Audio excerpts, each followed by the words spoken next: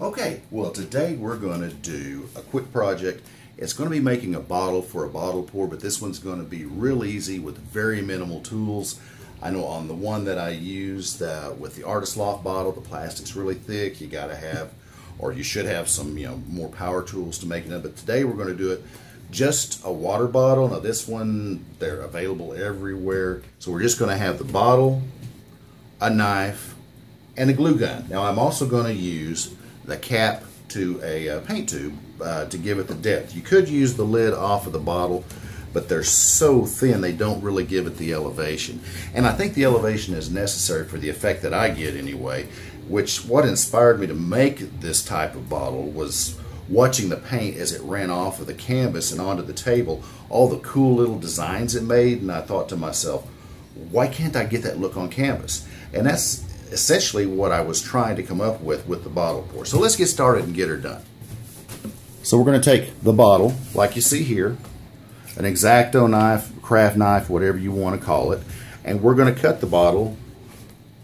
On this one, you got all these little ridges. I'm going to go about 3 ridges up. Now you could go taller. I recommend against it because the last thing you want is to make it kind of top heavy where it falls over on your canvas, and that should be about right. So it's real simple. That all you got to do is bring it around about once like that.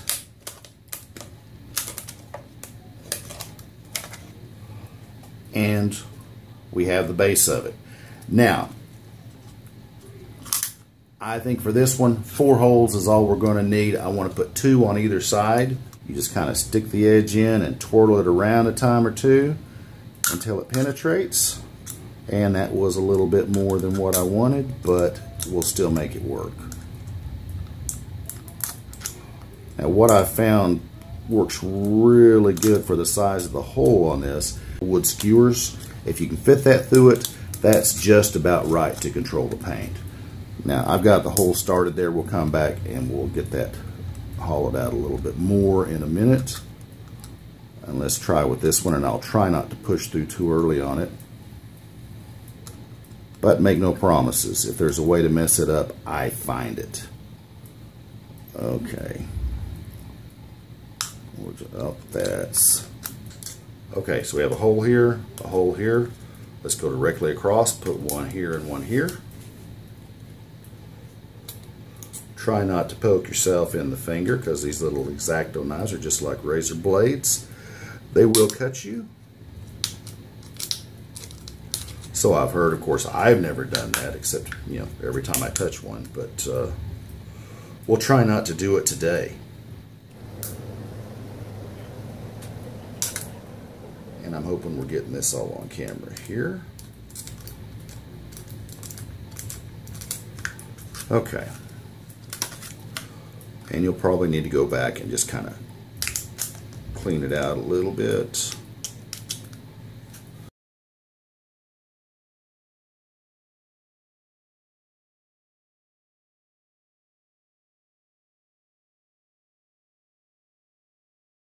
Let's take the wood skewer, stick it up there through the little hole I made, and now just kind of take your little craft knife and cut around it. So I guess that's another supply that I didn't mention is, having a craft, a little skewer stick's always a good thing to have in the craft room anyway. There, that's got that one. You see there? And there's the other one. I'm not wearing my glasses, so I can't see anything. So, if you see me cut my finger off, please holler at me so that I know.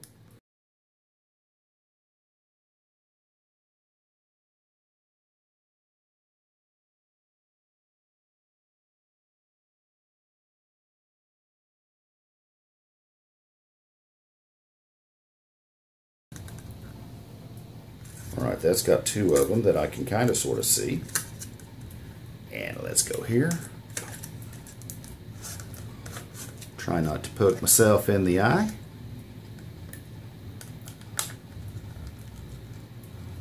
Oh yeah, that's how it's supposed to work. And there's the other one.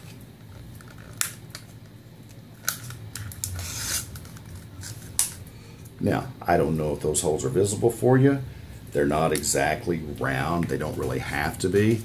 But, you know, you don't want to make them too large or too small. Too small and the paint doesn't really flow through them very well. Too large and you get way too much paint, obviously. But I think those are going to work pretty well. Put the cap on this knife so I don't find it accidentally here in a minute. Now, like I said, rather than using like the cap that comes with this, I am taking the cap from a tube of paint and I'm going to hot glue it right onto here. And that might actually be a hair big, the paint. You don't want the paint to drag along the side of that. What else have I got here? I could use that. That's too big.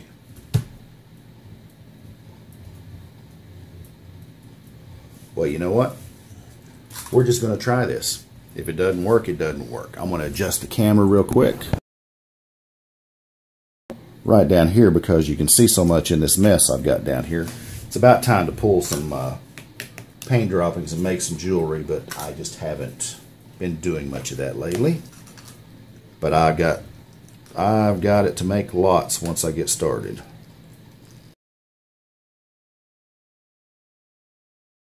Bring that around like that.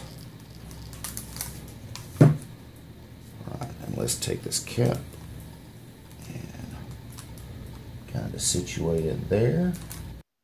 And I think that's going to just about do it. Looks pretty good to me. What do you say we take it and give it a trial run? Give it its first time through, see what happens. Y'all want to do that? Let's check it out. Let's see if we can get this where it's... Okay, you really have to look and see where the holes are the first time you use it. I've got one there and one there, one there. So I'm going to put this right here and maybe bring it up just a little bit. I'm going to try to give you the best view of it. And you got to kind of wish me the best this time because I didn't get my holes exactly right. But I'm going to use colors I have on hand, some of my favorites. Now, I like to spread a little bit of my base color out first because, as you know, if you've done much flow painting, it's good to have some moisture on that canvas to help the paint flow. Now, it's not necessary. It will also flow without it, and it flows pretty good without it. But I like it to move a little quicker. Alright.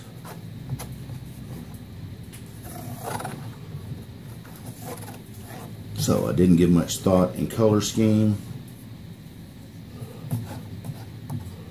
Now, those of you who watch many of my videos know that I don't hardly ever talk on the videos because, quite frankly, in my opinion, it's usually not necessary. This paint process in itself is just so visually mesmerizing, you really don't need to hear my words. But anyway, let's get started on this, and let's start off with some aqua green and see how that comes out. Ooh, I like it. On top of that, let's see, touch of yellow.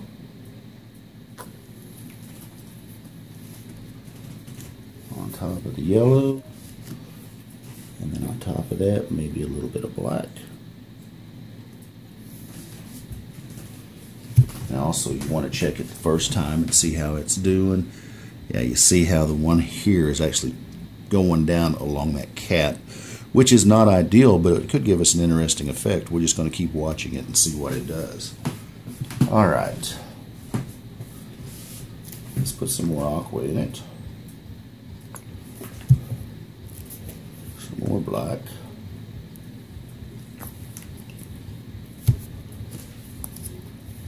Some more yellow. Some more copper. And on top of that copper, let's throw a little bit of bronze. And follow that up with some crimson red, just for a highlight. Now, let's go back to a little more aqua green, and into that aqua green, let's throw a bit of the ochre green, and a touch of the yellow green. let's start tilting and see what it does. I want it to start going this way.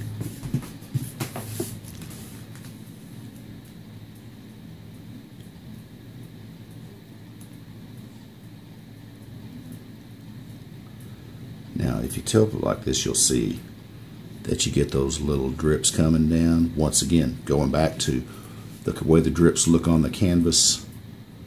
Now this one, I guess the holes are a little bit small, and with them being right up against that pedestal, or that cap I'm using as a pedestal, it's not giving me the exact effect I want, but it's a different effect, and it's interesting. Let's throw a little more yellow. I don't want you to go off of there.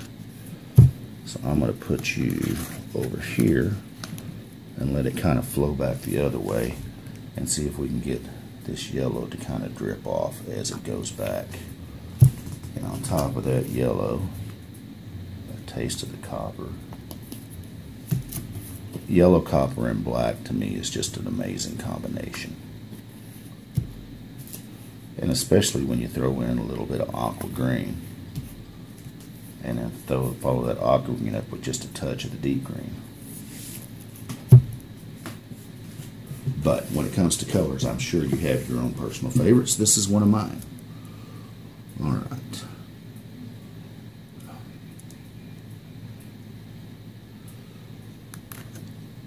Well, not getting exactly the effect I want, although it's really not bad. We're going to start going back the other way now. And let's go back to our aqua. And maybe a touch of yellow green on top of that aqua.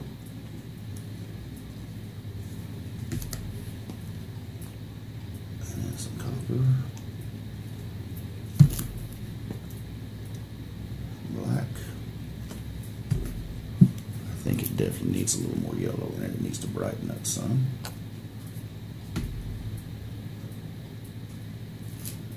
And let's just throw in a touch of white just to be different. And then let's put in some of that crimson red on top of that.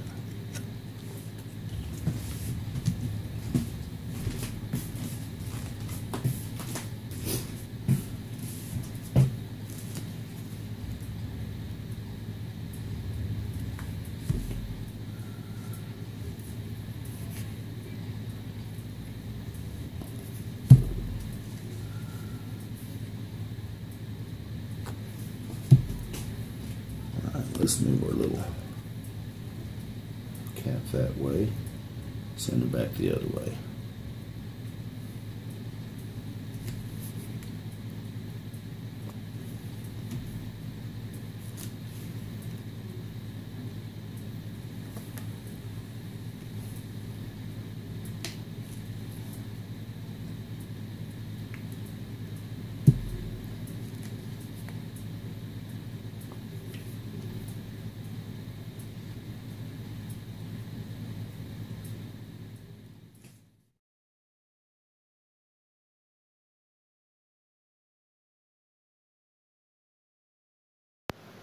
Well, I gotta say, I'm fairly pleased with the outcome. I hope you've enjoyed watching it as well, and maybe you'll try your own bottle. If you do, please share results with me. I'd love to see them.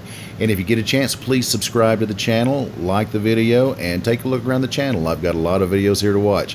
Thanks for watching. Faux Pas Art.